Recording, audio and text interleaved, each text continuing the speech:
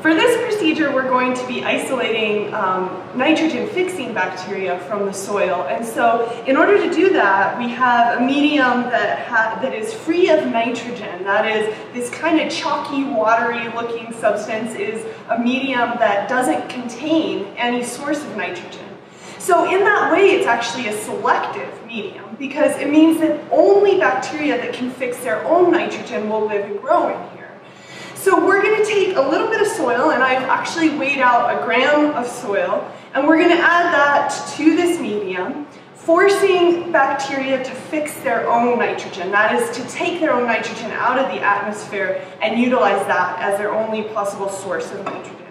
So this is pretty easy. You're just going to loosen the lid here and add your 1 gram of soil.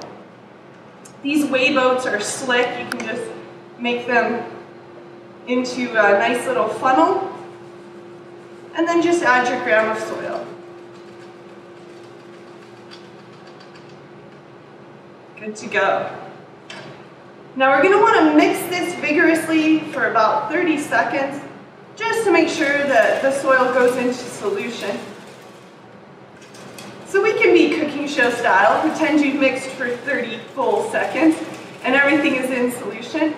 And then the next thing you're going to want to do is to maximize the exposure of these bacteria to the atmospheric gases, nitrogen namely, so that they can pull that nitrogen gas out of the atmosphere, fixing it, right, and converting it into a usable form of nitrogen. So we'll loosen the culture flask lid and expose it to as much atmosphere as we can, set it on its side, and we'll set it in the incubation bucket just like this.